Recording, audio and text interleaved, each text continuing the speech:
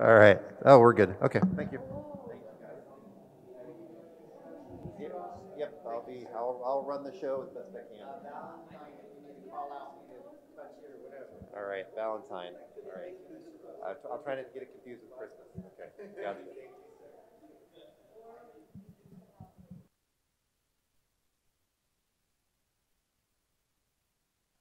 it.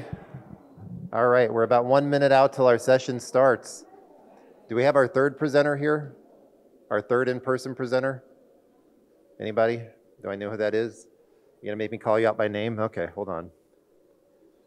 Let's see here. Do we have Sungmin Jin? Sungmin? Going once? No? Oh wait, yeah, he's supposed to be in person. Okay. All right, we'll find out.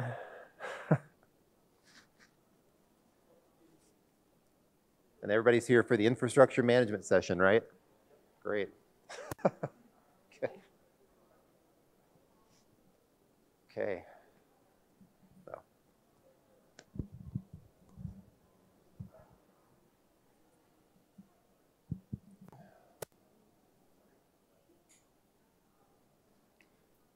And you're all going to ask really hard questions, right? Really hard, extremely, complex. Okay, welcome everybody. It is 3:45, and in the interest of keeping us on time, I'm going to go ahead and get started. It is my great pleasure to chair the infrastructure session here at Visualization 2022, and we're going to start off with the first of our great talks, the state-of-the-art in BGP visualization tools by Justin Rayner at Northeastern. So Justin, take it away. Thank you.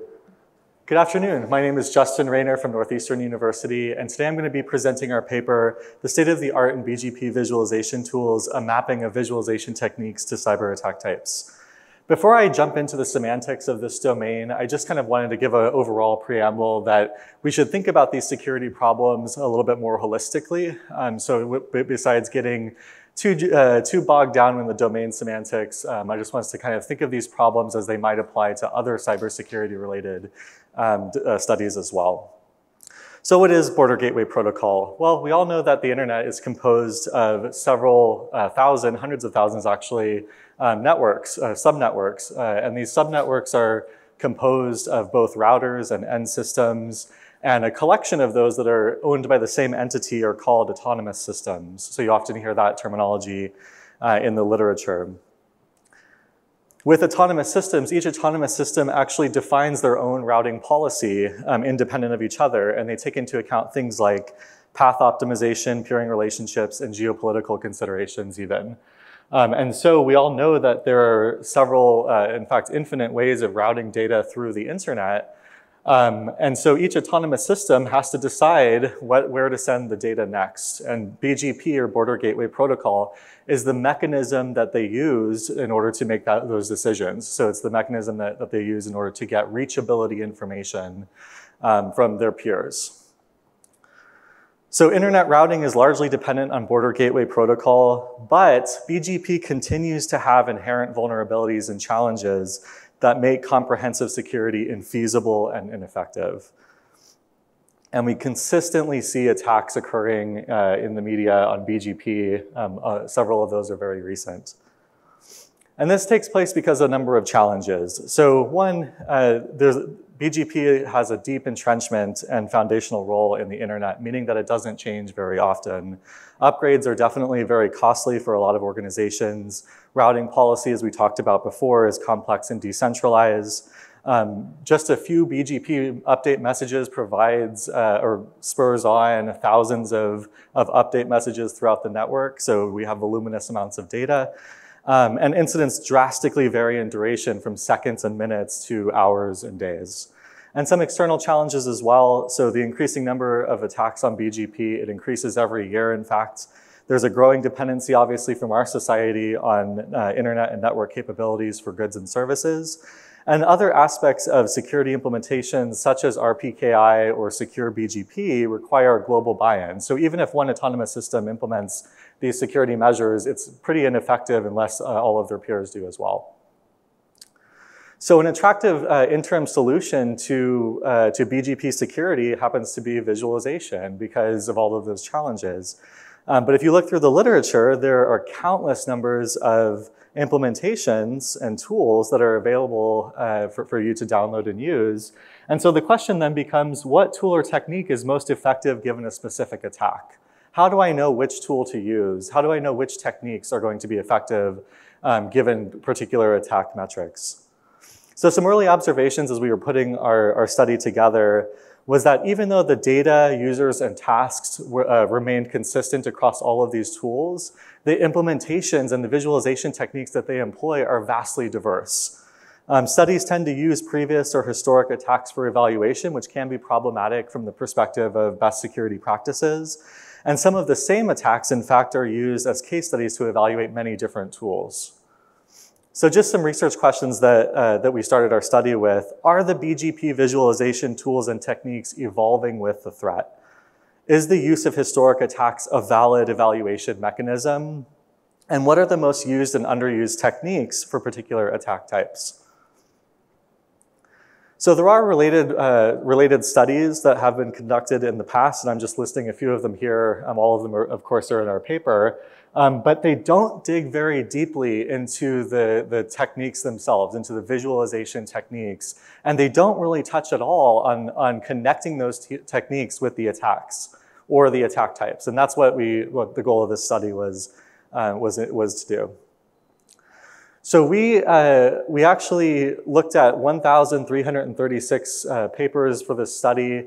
BGP is an enormous domain, and there are thousands and thousands of articles about it.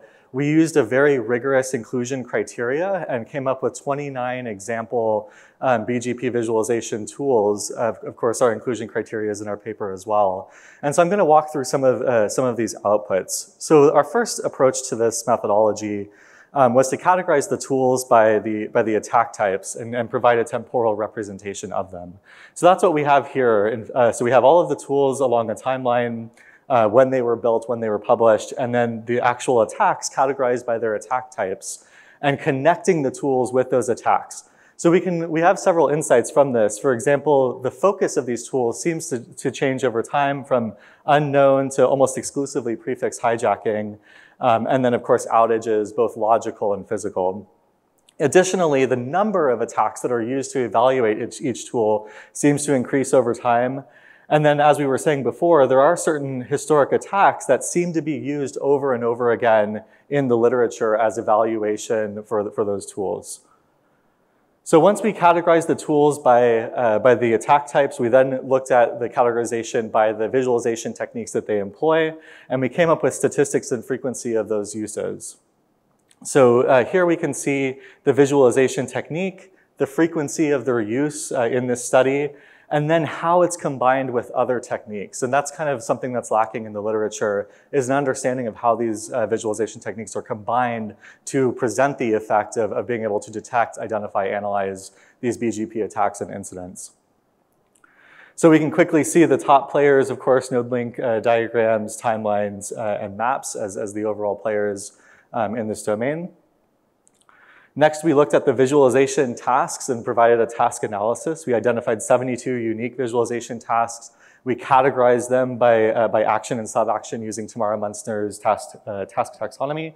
And we can quickly see that the analysis and query actions are the greatest here, with consume, identify, and produce as the top sub-actions, which is consistent in the literature, that operators and expert users want a sense of automated features within their tools, but at the same time, they want to be in the process. They want to be able to have a stake in the identification analysis of attacks. Next, we went a step further with categorization, and we categorized each tool by the lower level techniques, the lower level visualization techniques that they provide, the combinations of those techniques to provide the effects that the tool promises. And we can see that as these are listed in chronological order, how that's evolving over time. So just a couple of examples here from our study. We depict them using these equations to show the different, basically, combinations of visual techniques that are used. And then finally, once we have this categorization of attack types and we have the categorization of visualization techniques, we can then provide this mapping of techniques to attack types. And that's really the core of this paper, is connecting those two things together. We believe that in the security realm, that grounding the tools in this way is very important in understanding for design. And then finally, we offer this overall process and approach to security. So we believe that this provides a rich context for security visualization. Connecting the visualization techniques that we implement to the actual attack types is paramount. And we provide a temporal understanding of how these tools are evolving to overall answer the question, are they evolving with the threat? And we also believe that different combinations of these products can be used in different ways to provide different insights. And that's kind of what we wanted to set up the next researchers for. And then finally, just a quick discussion on evaluation of security-related visualization tools. Evaluation in the security realm in terms of visualizations is difficult, and we all recognize that. Using previous and historic attacks goes against best security practices, and searching for something known does not give us a good indication of what we can find or what the unknown is. And so we kind of poke at that in this paper. It's not always clear also what a user study means in this context, because many of the users of these tools are expert users or network operators. So user studies don't always make sense, and we really do need to think through this problem even more. So with that, we do provide a formalization of visualization techniques for this domain, as well as an overall approach for security-related tools. I'd like to thank all of my collaborators, most especially my advisor, Cody Dunn. Thank you so much for the support and for believing in me. And I would be remiss if I also didn't mention my wife and child, Laura and Lyndon Rayner, who help me out at home every day. Thank you so much, and I'm happy to take your questions.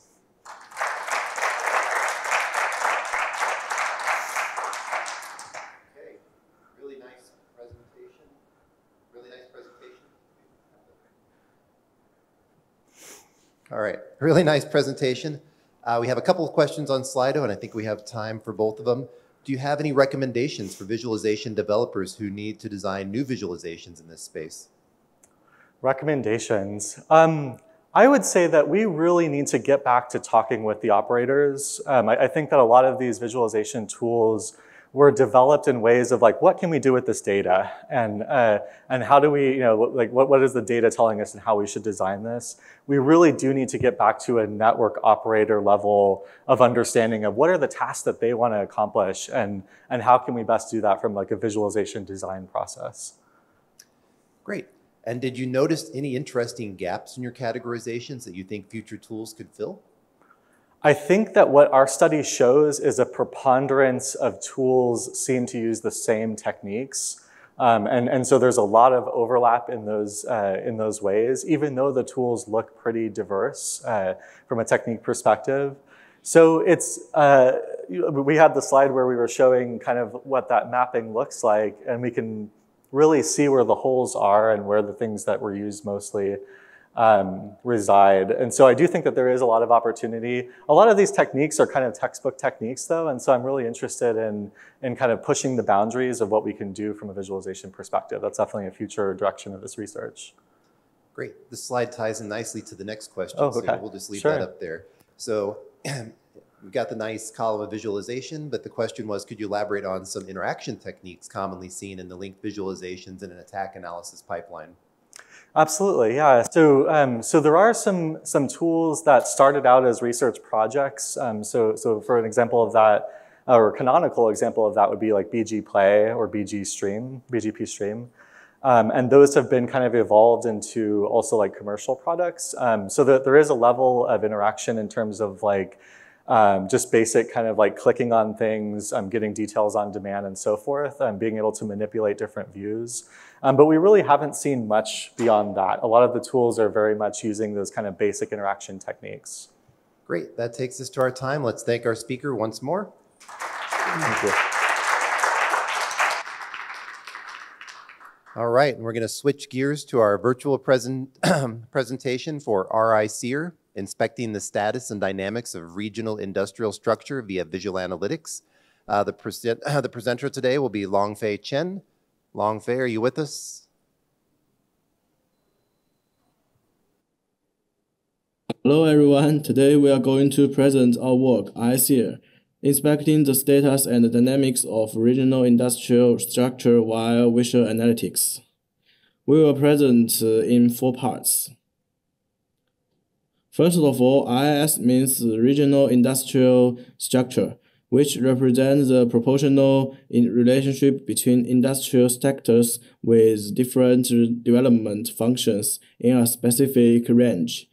The industrial structure is very important as it reflects the regional economic situation and development. Most of the current analysis of IIS focus on 2 points. However, the previous works still have some limitations.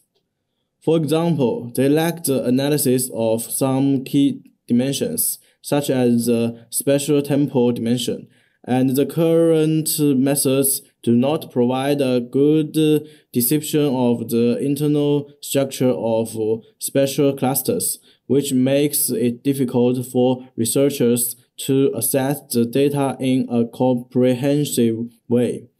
In order to optimize these limitations, we propose IEEE by combining visualization methods and IIS analysis. Our approach can be divided into 3 main phases: observational study, system design, and case study. In observational study, we first interviewed 6 domain experts from different fleets and combined their opinions to compare requirements at the industrial sector level and the geospatial range level. An overview of our system is shown in the figure. Next, we will introduce the back-end algorithm and the front-end visualization. Our backend can be divided into 3 parts. They are data description and processing, machine learning models for time series prediction, and spatial temporal clustering. This part is about the data description and processing.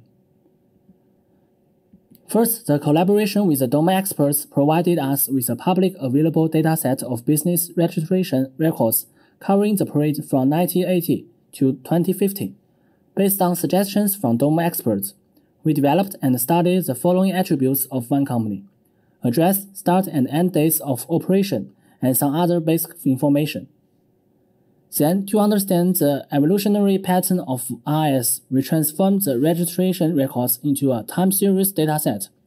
We change the index of the data from the main identity code of the enterprise to the date and construct a hash table to reorganize the original information.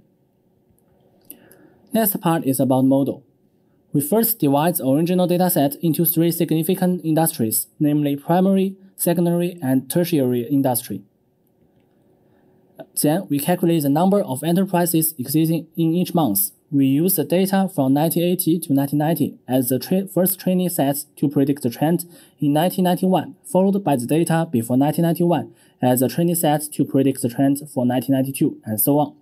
In this work, we select 2 machine learning models, namely random forest and charge boost.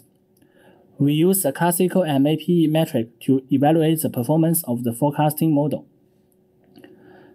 We further provide model explanations to help users understand the model performance and its differences in terms of feature importance. We choose sharp values to check the correlation between feature importance and prediction results. 2 challenges exist in tracking the evolution of IIS over long periods of time and large geographic scales. First, correctly dividing long time periods is critical. Secondly, even if we manage to divide the evolution of IIS into different intervals, for each interval, we are still confronted with a large amount of data. So it is important to abstract the characteristics of the corresponding enterprises. To address the first challenge, we formulate the partitioning of long periods as a segmentation problem. The effectiveness of the algorithm is shown in the figure. To address the second challenge, we analyze the business data from a cluster perspective rather than an individual perspective. We know for k-means, the determination of k is quite challenging, and for dbScan algorithm, it requires manual input of 2 parameters. The results directly depends on the user's parameter selection. Finally, we use KNN dbScan algorithm to automatically find a stable interval of cluster number variation by generating EPS and endpoints candidates. Now the spatial temporal clustering is finished. Our front-end system is composed of 5 main views, which I will introduce in the following. First is the IS projection view. In the projection view, we slide the time by months, and each snapshot corresponds to 1 month of enterprise registration data with 5 dimensions. We use TSNE to reduce the 5-dimensional data to 2-dimensional plane. Users can view the specific time corresponding to snapshot by hover, and also can lasso to select the interested time period for further analysis. Next is the registration prediction view. The 3 subplots from top to bottom correspond to 3 major industries respectively. We divide the enterprise registration data and use the machine learning model to predict the number of the enterprise registrations. From the figure, we can see the ground truth value and the predicted value. Moreover, to enhance the interpretability of the model, we introduce Shapley value to reveal the importance of each feature in the data. Following is the IS evolution view and the spatial tempo view. Based on the predicted values, we use a time series segmentation algorithm to divide the IS evolution into several phases. Visually, we identified the different time period with different colors. In the spatial tempo view, in order to display the information of different time period on a map, we use bubble sets of different colors. When users click the glyph on the map, more detailed information will appear. The glyphs in the spatial tempo view and the bars in the evolution view are one-to-one and to show the indicators of the regional clusters in different ways. In both views, we also want to capture the dynamics of the regional clusters. For an evolution path, the evolution wheel shows the number of involving enterprises and the distance traveled by the cluster centers, while the spatial tempo view shows the geographic information of the path. After exploring the overall distribution of regional clusters, we also design a regional comparative view to support users in understanding the difference between regional clusters. Due to the application scenario, we enhance the traditional radar plots by calculating the indicator distribution based on geographic clustering. In addition, our system is designed with a path comparative view to assist users in comparing different IS evolution paths. Now we show one case study. In this case, we show how experts use RISIR to explore Shenzhen's enterprises registration records for the past more than 30 years. First of all, the experts loaded a total of 1.1 million enterprises registration and cancellation activities of Shenzhen over the past 30 years into RISIR. RIS projection view slices and projects the high-dimensional data onto 2D plane. After expert tool lassoed on this view, the registration prediction view predicted the enterprise's registration data within the corresponding time range. Expert 1 observed that the number of enterprises in Shenzhen grew very fast from 1993 to 1998. After the experts identified the period of interest from 1993 to 1998, Expert 2 moved to the RIS evolution view, focusing on the path corresponding to that period. By hovering on multiple evolving paths, the experts found that 2 of them showed a trend of merging during this period.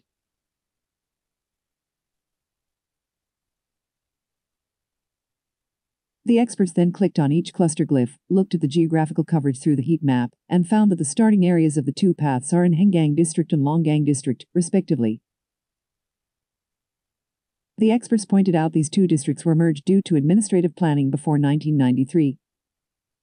In addition to observing the above phenomenon of the RIS path evolving and merging, the experts also wanted to explore how the regional industrial structure evolves along a RIS path.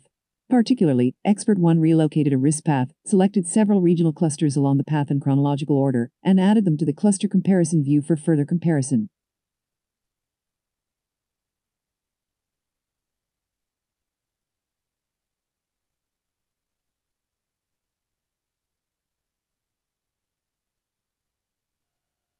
Expert 1 witnessed that with time, the registered capital, the livability, and the credit rating of regional enterprises are all improving, which shows that the industrial development situation of the region shows a good momentum.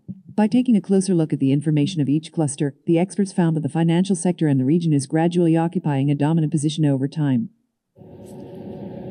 Compared with the previous works, ICL can effectively display the phenomenon of industrial aggregation, radiation, and migration. It also allows users to dynamically select specific areas and track changes in the companies within that area. We discussed with experts about the generalizability and scalability. They said that the system is already very versatile and can be applied to any region if the data is pre-processed beforehand. Also, other economic data, such as GDP, can be easily integrated into ICL. In the future, we plan to expand our approach to a broader scope, use more change-friendly time series prediction models, and to perform city-level comparisons to capture dynamic RIS evolution patterns. Thank our speakers.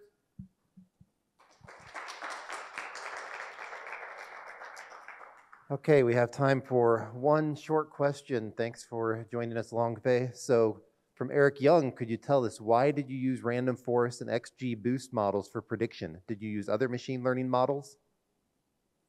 Okay, this is a very good question. As we know, there are many representative time series forecasting model available for the evaluation, such as ARIMA, VAR, LSTM, and others. They cover both linear and non-linear methods, but some of them perform poorly in terms of interpretability. Therefore, we do some experiments on the models to test their prediction accuracy and interpretability. And finally, we choose the random forest and the XGBoost since they have better results in our experiments. In our paper, we have discussed this question in the experiment part. I think if you are interested in, you can read it to find more details. Thank you. Great, thank you. Let's thank our speaker one more time. And there's another question. If you want to go to Discord, it'll be put there. Thank you. Sorry.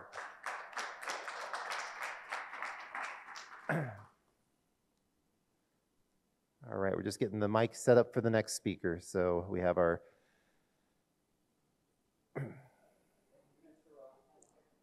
Sure, thank you. Take your time, Valentine.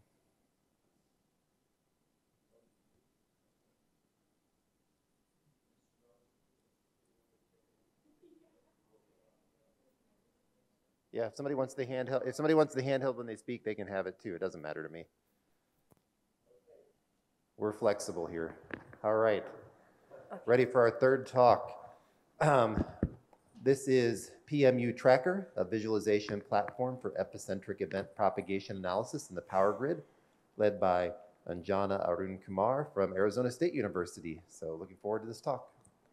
Thank you. Hi, everyone. I'm Anjana, and I'll be talking about our system, PMU Tracker. So to start with, let's take a look at the power grid. So the North American power grid is a vast network that serves millions of consumers every day. And electricity supply is done in three broad stages. First, the power plants generate electricity. Then it's sent across long distances using transmission lines, towers, and transformers. And finally, local facilities, that is substations, distribute powers to various consumers, that is the nearby homes and businesses. But things can go wrong with power supply. For example, many of us might have experienced power blackouts or voltage fluctuations. And such anomalous behavior is termed as an event in the grid. And in general, grid events occur when there's a failure in some sort of grid network component, like a transformer, and the effects can then propagate across the network. Grid operators are responsible for identifying when such events happen and figuring out why through real-time monitoring. And based on this, they follow standard control protocols that aim at mitigating the event's impact and sometimes also to prevent future such events from occurring. So the devices that are used to continuously monitor the grid's power transmission are PMUs, or phasor measurement units. These are basically smart sensors that provide fast, precise, and time-synchronized measurements of power transmission characteristics like voltage or current at rates of about 30 to 120 hertz. PMU readings are usually viewed as line charts of streaming time series data, and operators basically monitor the grid by comparing the PMU readings against the network topology. Next, we come to event epicenters. So here, the failed transformer is the cause of a blackout. So the PMU highlighted here monitors the line that connects the transformer to the place where the blackout occurs. So we can term that as the epicenter PMU. But when an event occurs, it's not very easy always to localize its source and epicenter in the grid. And this is basically because the grid components are highly interconnected with multiple PMUs producing noisy data. So an operator essentially has to comb through multiple PMUs, resulting in high overhead. So here's an example of an industrial system. So there's a set of line charts and a map to analyze the PMU data, plus some glyphs that show event characteristics. But manually matching basically supports a top-down perspective as opposed to localizing an event.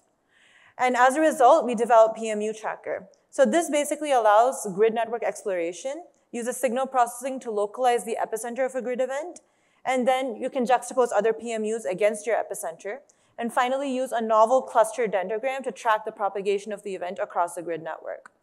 So we use a real-world data set that comprises 500 PMUs over a 3-year period from a regional US electric company, but we've anonymized the data throughout the paper. The PMUs in our data set record magnitude and phase measurements for voltages and currents at 30 Hertz.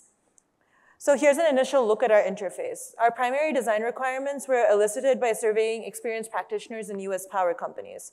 So we support flexible data retrieval to analyze PMU data at different granularities, link potential epicenters to events either automatically or manually, support the tracing of sub-second event occurrences in our temporal analysis, and finally, we design multiple coordinated views that can discover events, track their propagation in the network. So the raw data we have is saved using the Parquet file format, which supports column-wise retrieval. And additionally, the columns are subdivided by timestamp into 15-minute row groups. So this allows for specialized high-performance queries in order to support the network and scale up.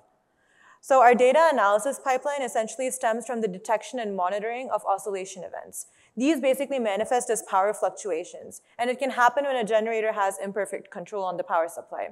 But if these aren't resolved very quickly, it fluctuates to very high values, causes equipment failure, and a blackout in the grid. So an important task is therefore to very quickly localize an oscillation source and resolve the event. So when we look at PMU voltage magnitudes during those oscillation events, we find that the oscillations are the most prominent and clean near the epicenter. And as we get further away, they become much noisier with damped magnitude. But before we get into how to use this characteristic to localize the event, there's one more term that needs to be defined, that is hops. This is basically the number of physical links that connect a PMU to the epicenter. So for instance, this is the epicenter, then that's 1 hop away and 3 hops away. So for event localization, we use FFT. And FFT is basically convert information from the time domain to the frequency domain. So we can get the peak voltage magnitude of the fluctuation, as well as the frequency with which it occurs, termed as the oscillation frequency, to gauge the severity of the event. And looking at the relative FFT magnitudes across PMUs, we can localize the anomalous PMUs of interest for further analysis.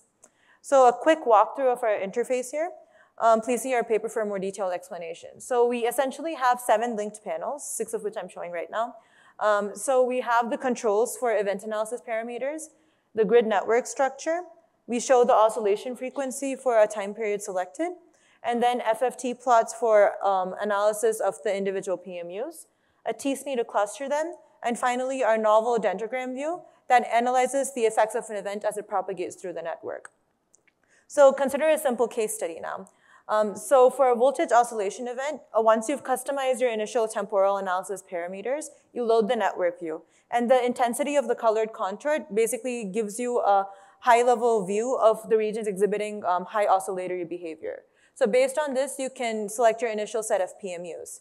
So here we have 9 that are flagged for analysis out of a total 20 selected. So we take a closer look at FFT magnitudes. And in doing so, what we see is that the sharpest peak occurs at 2.5 Hertz, so we can take that to be the oscillation frequency. And when we categorize the constituent PMUs, we see that the 9 flagged PMUs all show very high magnitudes of fluctuation. And looking further and matching that against the map, we see that the PMU 122 at the Yearling substation has the highest peak and is a possible candidate for the epicenter of the oscillation event that's going on. So we initially clustered the PMUs and we've annotated with rings to see the hop distance from the epicenter. So the 9 flagged PMUs are all in the central cluster, very close to the epicenter. But when we drill down, we see that some PMUs 1 hop away don't show higher FFT values, and they're located on lower voltage lines. So we can conclude that for this particular event, the PMUs that are situated on higher voltage lines going out from our candidate epicenter are probably the ones we should be focusing on. So that's when we come to the dendrogram view. So we initially select a set of PMUs with the candidate epicenter 122 as our root node. We use a combination of k-means and hierarchical clustering to group the PMUs and juxtapose them against the epicenter. So each successive layer shows the hop distance from our candidate epicenter. And each cluster individually contains statistics about the types of transmission lines, PMUs present, a box plot to show the distribution of FFTs against each other, and the FFT magnitudes themselves. So overall, the thicker flows and the darker nodes that you see here indicate that those clusters of PMUs have higher oscillatory behavior. And as we move along, you also see the oscillation frequency from the FFT magnitude charts decreasing from 2.5 hertz to 0.5 hertz, with the furthest PMUs 5 hops away from the epicenter. So this basically means that the oscillation, when it's occurring, gets damped when you go topologically further away from the epicenter.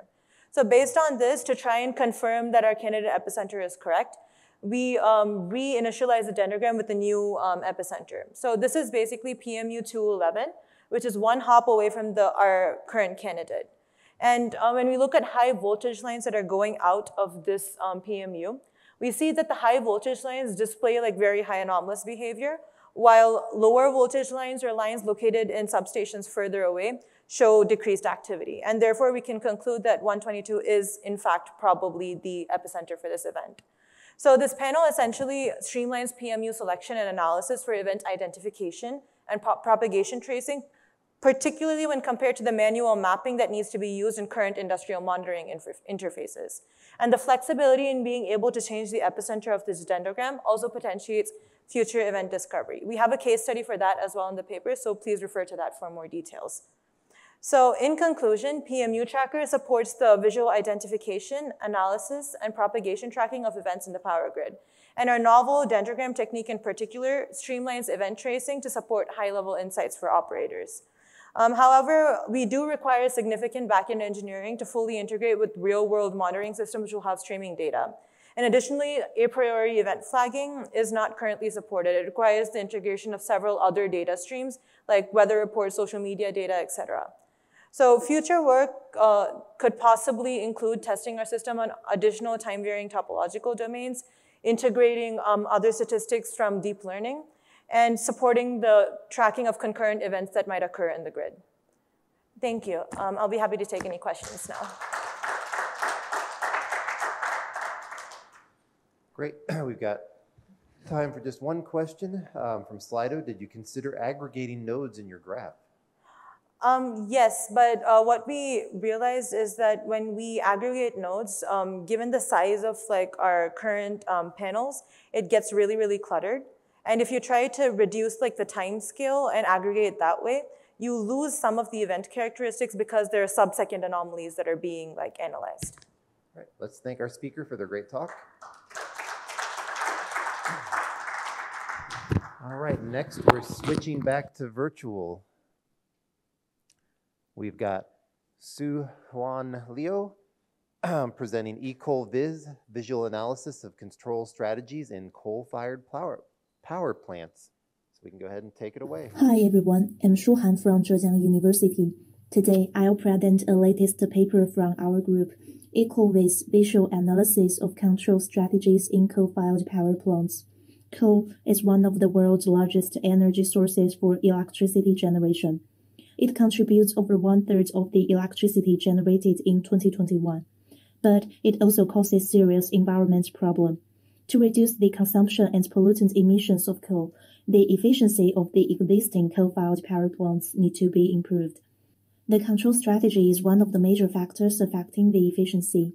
It comprises a sequence of control valve adjustments and state changes.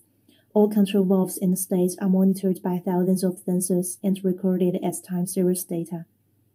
For example, The burner and the desuperheater are two typical control valves, and the temperature is a kind of state. First, turn up the burner, so the temperature increases. When the temperature exceeds a certain threshold, the desuperheater starts working. Finally, the environment reaches the most suitable temperature. Under such temperature, the efficiency is high. As shown in the example, the experts wonder how to set the threshold and how about the time lag between the change and the adjustment. Moreover, which control valves and states will be influenced? How about the order of the events? Thus, to understand optimized control strategies is important. Traditionally, control strategies are analyzed and evaluated manually by experts with professional software. However, these methods are poorly scalable and time-consuming. Many data-driven approaches were proposed by modeling and simulating a power plant, but most of them are based on limited datasets and strong assumptions. Or existing approaches do not combine human intelligence well with machine computing power. Therefore, we propose VIS to visually analyze the control strategies of coal-fired power plants. The system helps users first to describe relationships among time series and extract the desired control strategies. Then, users can analyze the impact of control strategies through a dual-mode graph view. Finally, a spatial temporal visualization supports time lag-aware analysis, and users can inspect raw data. However, developing such a solution poses the following three challenges. The first step of analyzing control strategies is to extract it. However, extraction of control strategies is challenging. The large-scale sensor data requires an efficient search algorithm. Besides, the diversity and dynamics require the interactive integration of domain knowledge. Next, the impact of control strategies must be intuitively visualized. This helps experts understand how such impact propagates and affects the efficiency. However, the power plant is a complex system with numerous components and multiple levels of hierarchies. So, producing an intuitive graph layout is important. Third, time lag is crucial to the analysis of control strategies because the order and timing of control valve adjustments heavily depend on these time lags. However, analyzing time lag is challenging, since time lags are tightly integrated with the complex cascading impact. To address these challenges, we collaborated with the domain experts and summarized the two types of analysis tasks based on the direction between causes and effects. In the forward analysis, the experts need to determine the cascading impact of diverse control strategies and the efficiency. In the backward analysis, the experts would like to find anomalies in several critical sensors and identify the control strategy responsible for these anomalies.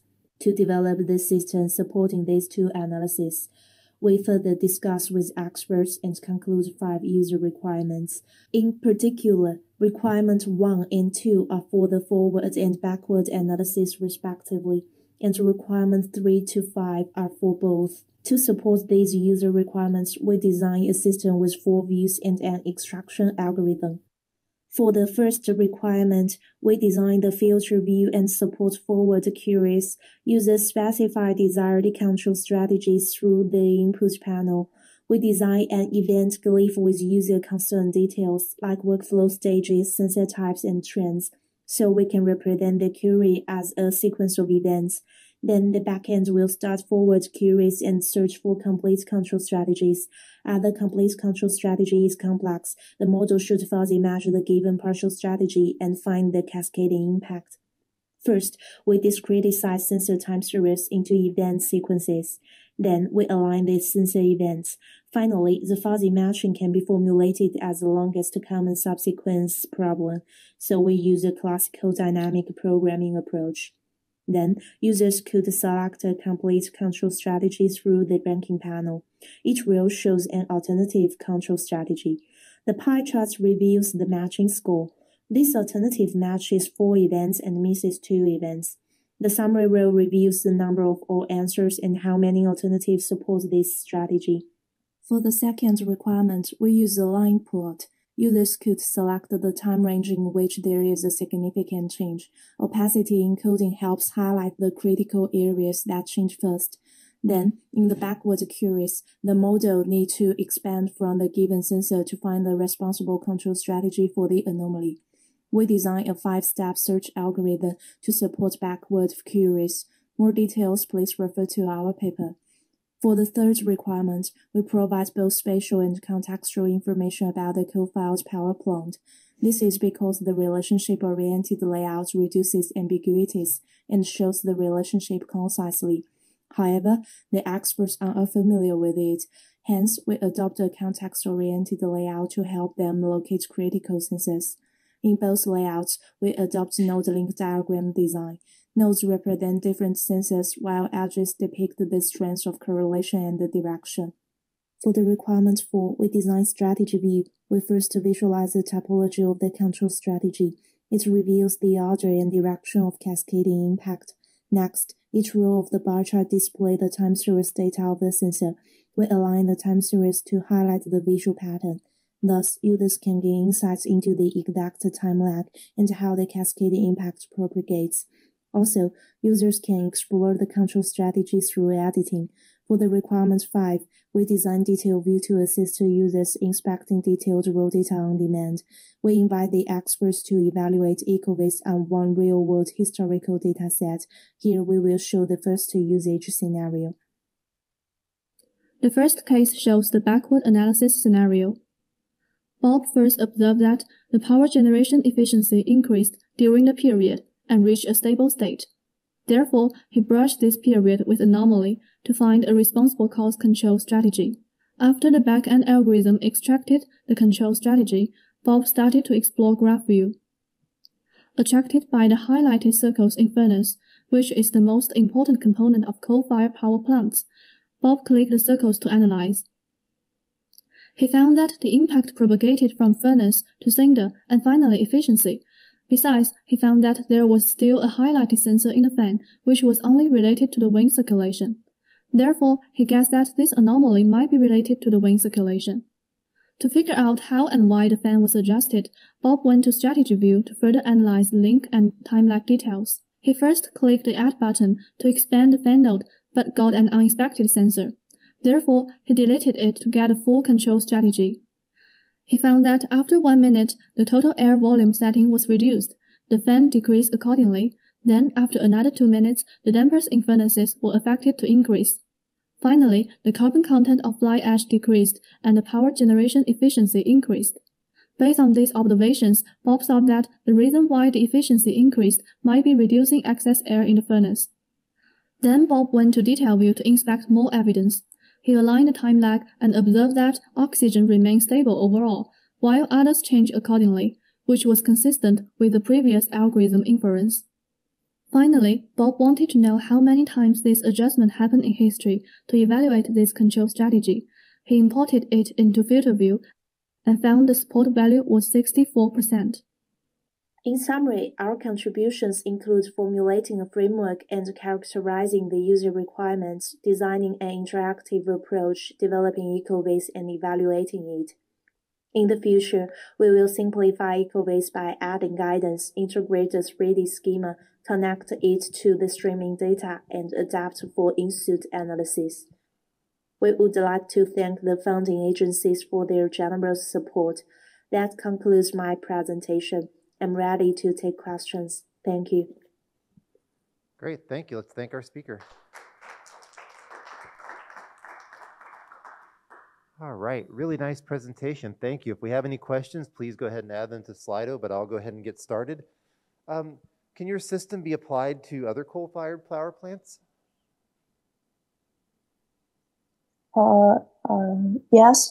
Our system can be used in a variety of coal-fired power plants and only requires users to pre-process the data according to the guidelines before use. We have given the pre-processing goals and instructions on our GitHub page.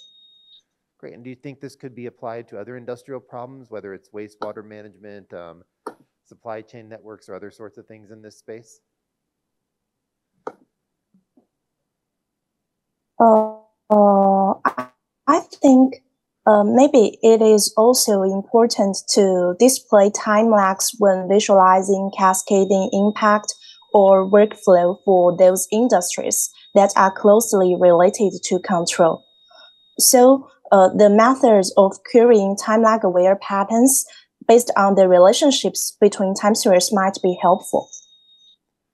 All right, well, that takes us to the end of this time. Let's thank our speaker and get the next one set up. Singman, do you want this?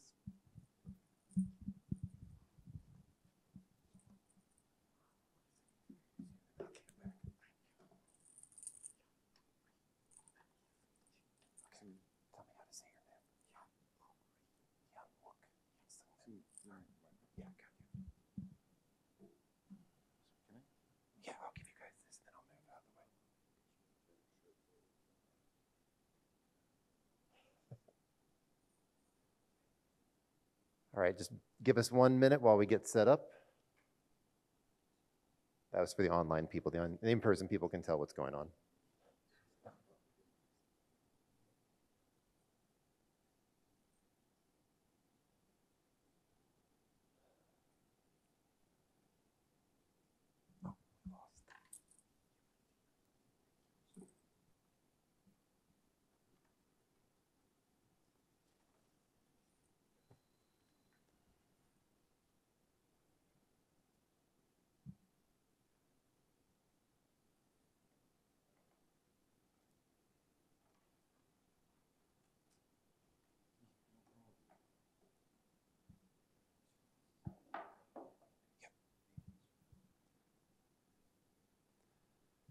All right, welcome to the fifth talk of our session.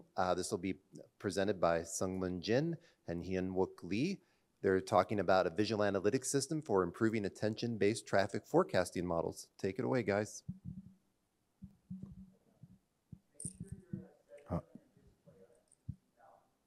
Hello?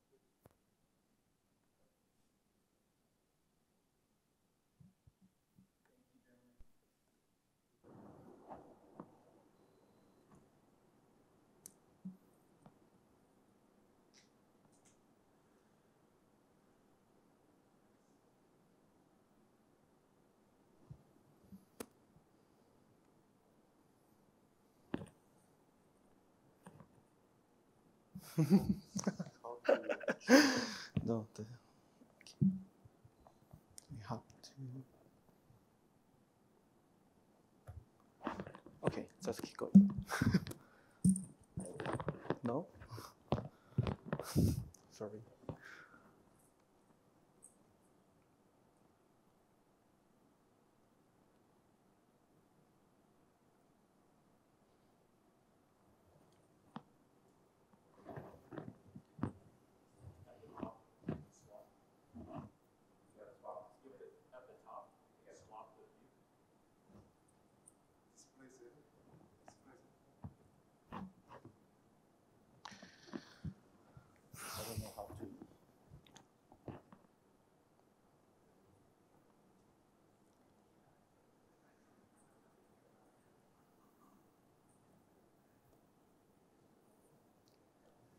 Okay, let's just stop.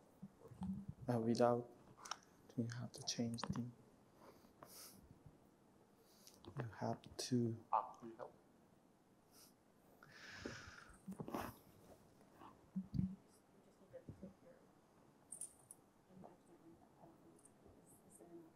Which is your primary monitor? This one.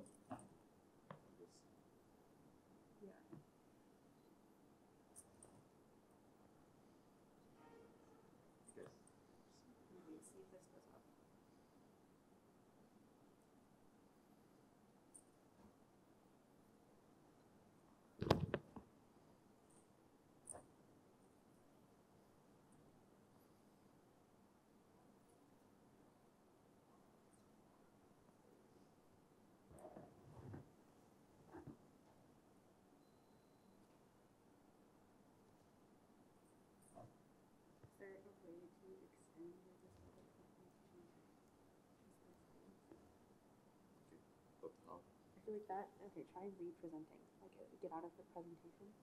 And then now present.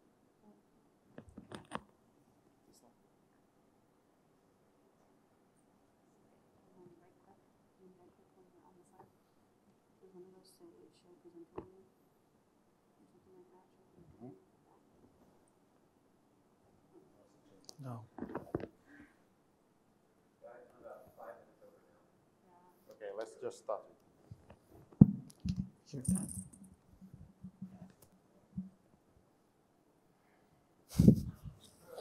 Oh, it's gonna be worse.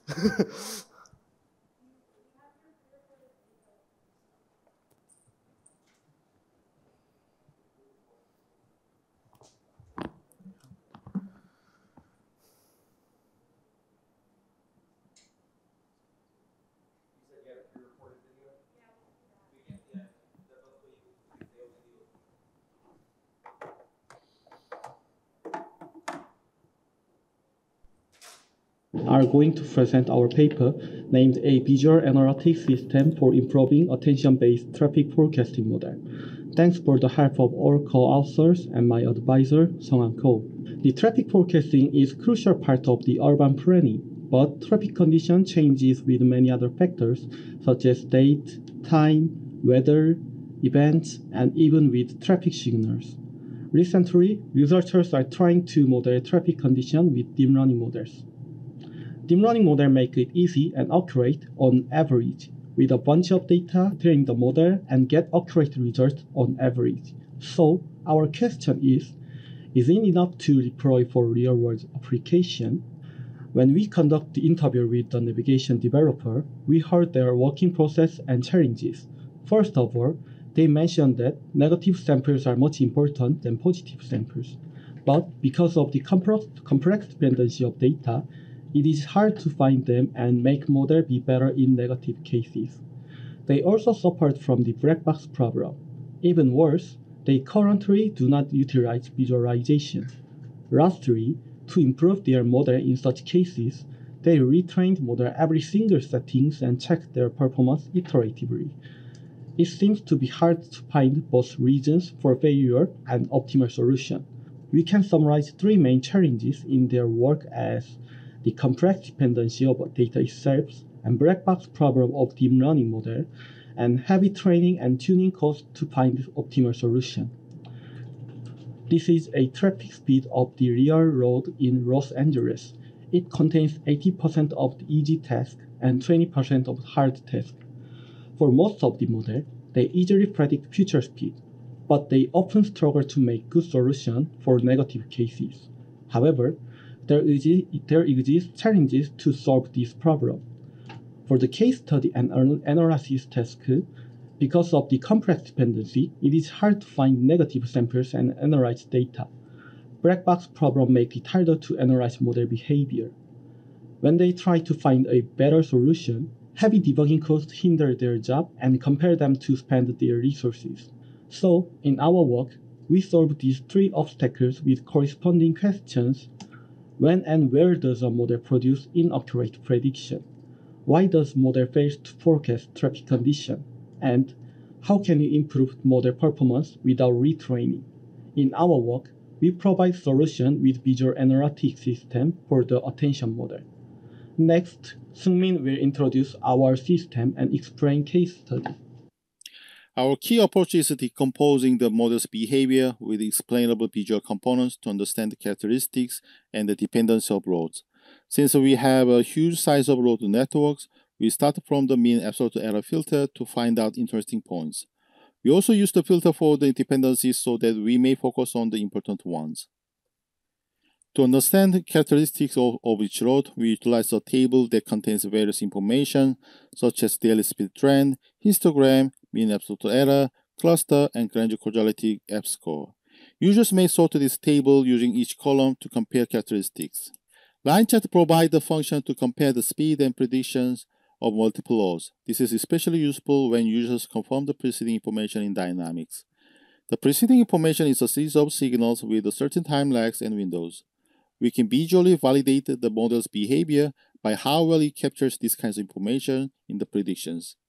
We encoded the dependency information using attention metrics and attention arrows. These two are linked to each other, and the information is extracted from the model using multiplications. DTW plays the key role in our analysis, since DTW distance allows to capture similarity of trend even with the various time lags. It is mainly used to provide the summarized attention metrics of model's behavior. Since spatial information in traffic data is huge, clustering spatial dependency using DTW greatly reduced the searching time in analysis. We encoded this cluster information on the map as a dotted color, and also listed in the table. We also support the Grand correlated test to confirm the preceding information with F-score. We will show the details in the next section with a case study example.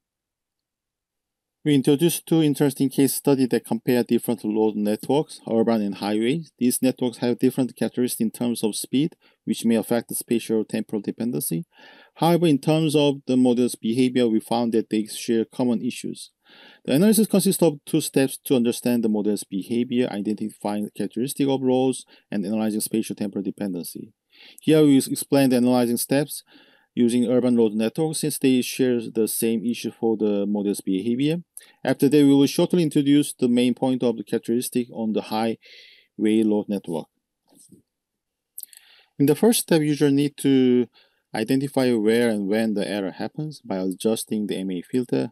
As you see, the higher errors are located in the intersection area where traffic joins are split in both road networks. We use the terms high error for the MA quartile above. These roads have specific speed pattern in the line chart with the high fluctuations, the strong noise. Since high fluctuation of speed indicate the high distributions, we can quickly confirm the positive correlations between the variation and errors by sorting the table. Histogram also show the difference of patterns between high and low error cases. In the second step, users want to understand what's going on in the inference of these predictions by analyzing attention metrics, attention arrows, and the head cluster metrics. As you see, when the error is low, the model focuses on few reference rows including itself. However, when the error is high, the number of reference rows increase. This behavior causes the model to be less sensitive to important information such as self-reference. Besides this problem, we can notice that the model focuses on inefficient reference when we use the Grand correlated test. You can see that the load 113 does not focus on the 112, even though this load is in the same DTW cluster and the head is Grand correlated. Head cluster matrix shows the summarized result of our findings. Here, x-axis is the aggregate attention of predicting load by clusters, and y-axis is the reference rows. At the global scale, both rows network lose the intensity of the attention, especially with the diagonal patterns. This means the model loses focus on similar clusters or self-reference at high error. You can also notice that the impact is much more severe at highway road networks, since highway relies on the diagonal patterns a lot. This indicates that even though highways are easier to predict than urban road network in general because of low variation of speed, it could be much more difficult to predict when the high speed fluctuation happens. Now we have found why. Then, how to improve performances with these findings? The answer is impulse attention to be user's intention. As we can see in case study, user found differences in attention patterns for high error case and low error case. The model lost their attention in high error case. Then, user selects some of them, in this case, cluster 3, to revise the attention. In this cluster, the error rate is very high and model fails to get sufficient information for prediction. After user select target, user impulse attention with their intention, like strengthen self-attention of cluster 3. Now, user have impulsed attention with strengthen self-attention. Now, system provide the comparison of the original results and impulsed results. As we can see, impulsed one gonna be much better than the original one. It is much concrete if we check changes of the error distribution. This is how attention analyzer provide how to improve model without retraining or tuning. After showcase of our system, we got some feedbacks from experts. They give happy comments with all of the when and where and why and how.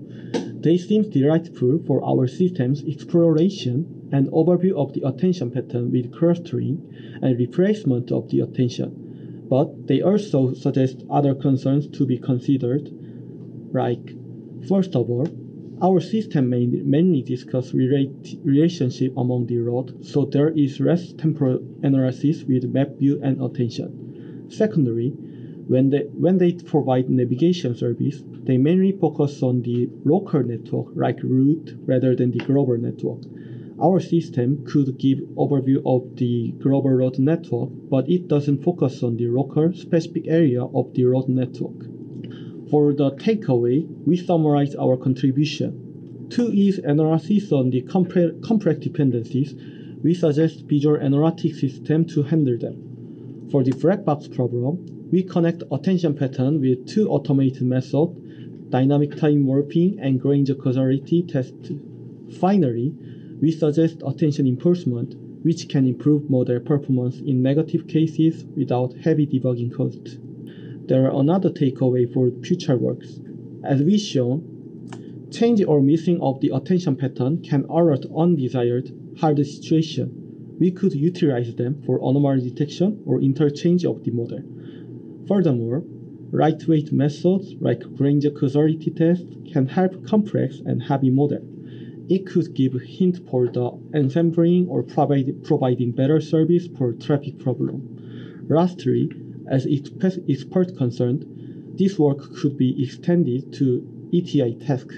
Specifically, local road network-centered visualization could be one of our future work. This is the end of our presentation. If you are interested in our paper or want to discuss about the future work, feel free to contact us. Thank you very much.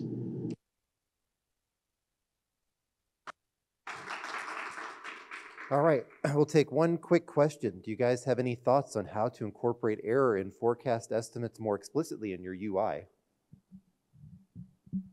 Could you repeat your question? Do you have any thoughts on how to incorporate error in forecast estimates more explicitly in your user interface? How might you help us show the errors better? Any thoughts? No, it's if the data is a spatial temporal features, I think our system will work in the same time like that. I think so. All right, well, let's thank our speakers one more time.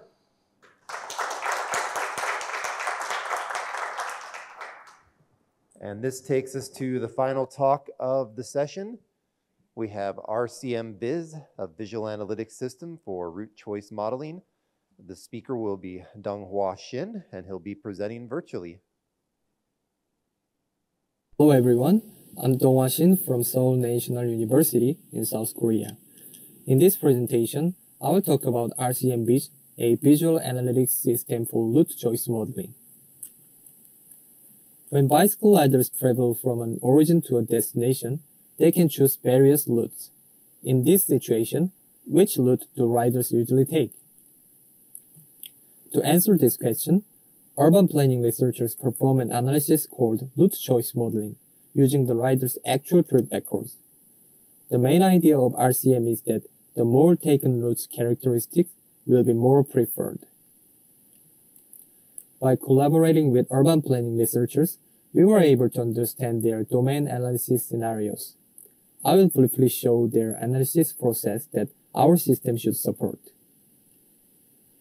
In actual analysis scenarios, there exist many origins and destinations, and many flows between OD pairs.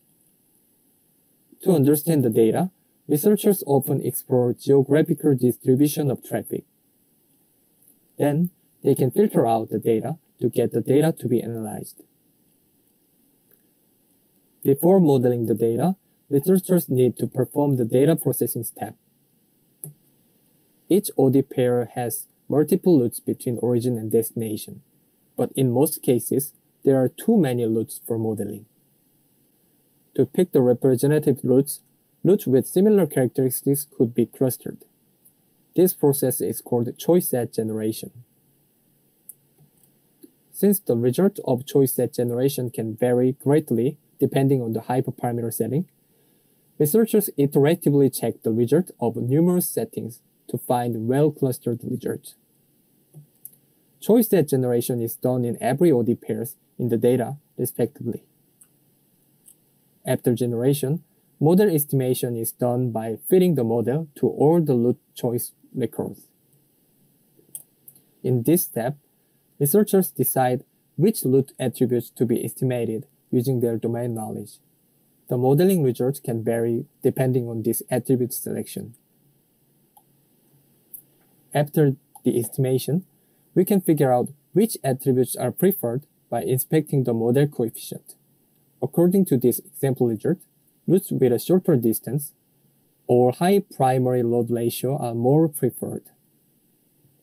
More than just knowing the resulting statistics, researchers can explore which region or OD pairs especially support the modeling result.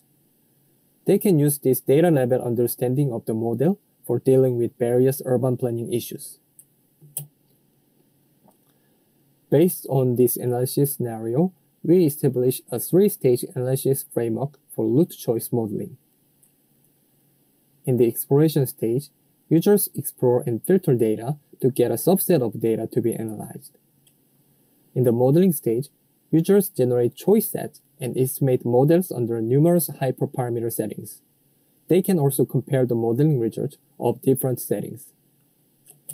In the reasoning stage, users interpret the modeling results at the data level, such as OD pairs or trips, to gain insight into the modeling result.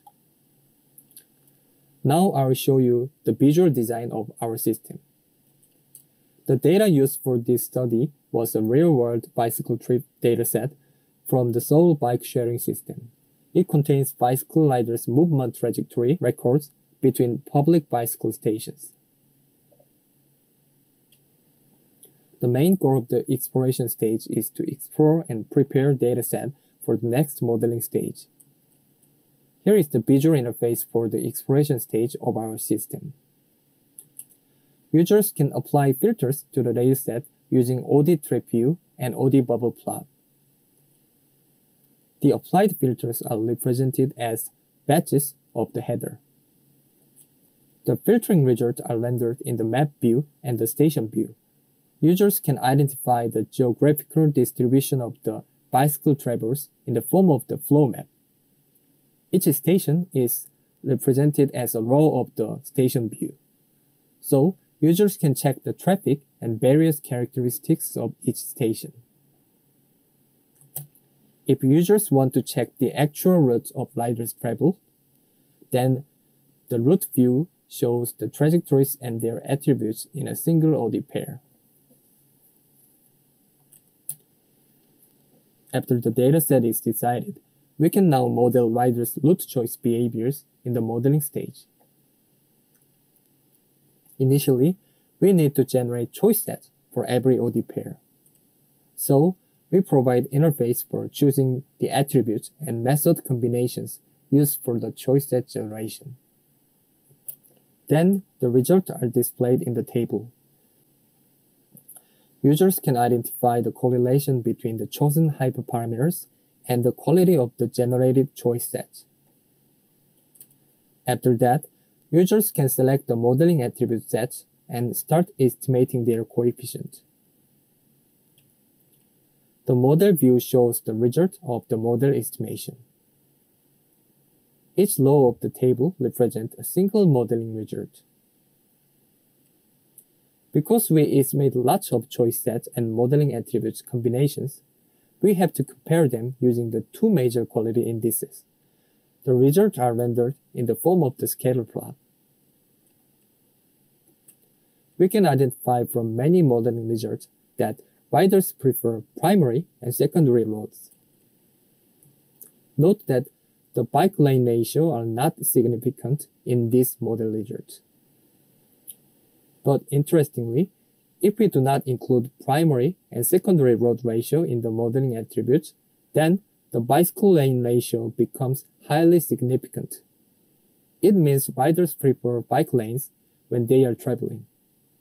Our domain experts said that this result could be due to the correlation between the attributes. It shows why we need to perform and compare many modeling results from the various hyperparameters. If users choose one of the model of their interest, then they can move on to the reasoning stage.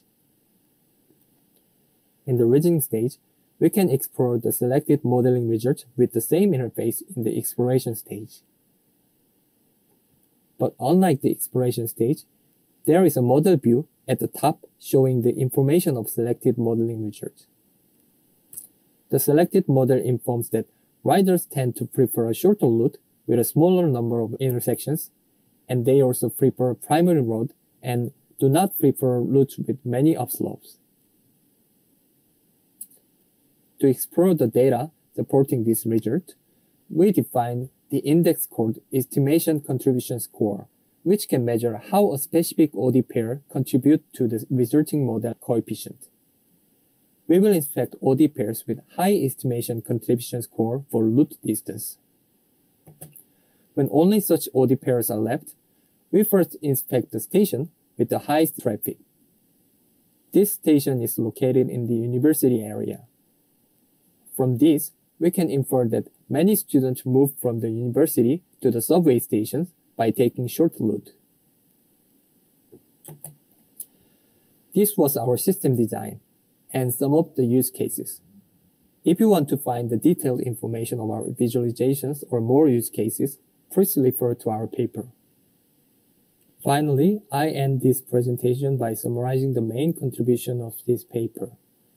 We designed and developed RCM-VIS, a visual analytics system with a 3-stage interactive modeling framework for effective route choice modeling.